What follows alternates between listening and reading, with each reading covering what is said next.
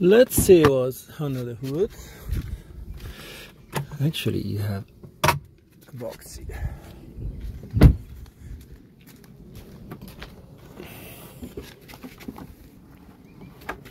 So the lever is here, and then it opens. Oil, windshield, coolant, pretty nice.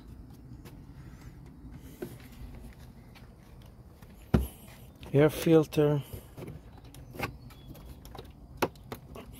wanted to see which engine is this. Has to be probably a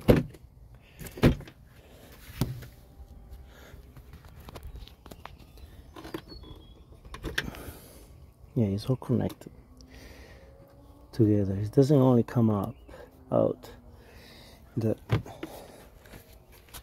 plastic. It's all attached. You see, even the oil,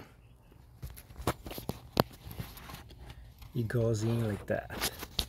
So if you remove that, you have to be careful you don't break it. Huh. It's not like in a regular car that you just remove the plastic and everything is separated. Here it's all connected together, so you have to be careful. It looks like probably at least a 6-cylinder. Is pretty big, and there's not too much space in here. See that?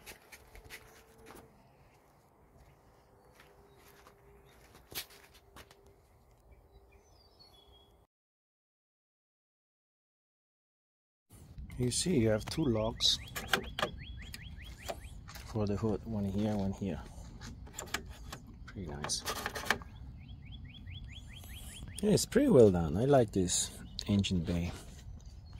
Looks like everything has its space.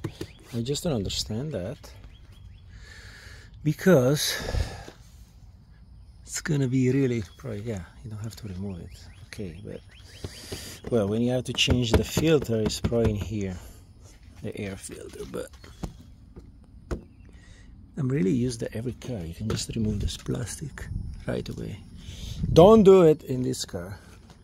Do not do it.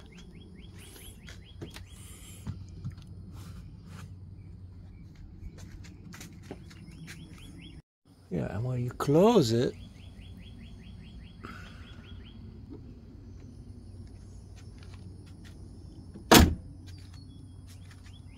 close is pretty nice.